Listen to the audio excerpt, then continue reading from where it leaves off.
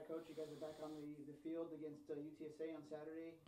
How do you feel getting back out there?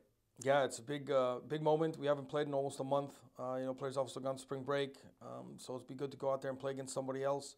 But I think we're ready. UTSA will give us a good challenge, which we need at this time of the year, and hopefully we'll show the right soccer that we need to put out there on the field. In the beginning of the spring, there were some injuries with the team.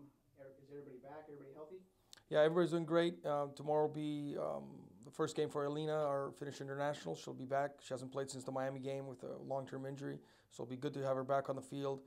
I know she's excited, but everybody else is looking sharp, and we hope that we'll put on a good performance. Yeah, another spring match. What do you want to see from the team out there? We want to apply our match principles on the field against a good opponent. We want to be able to create dangerous scoring chances, and then we want to play in a style that is what we've been working on, like based on our game model. So if we can do those things, it'll be a good day.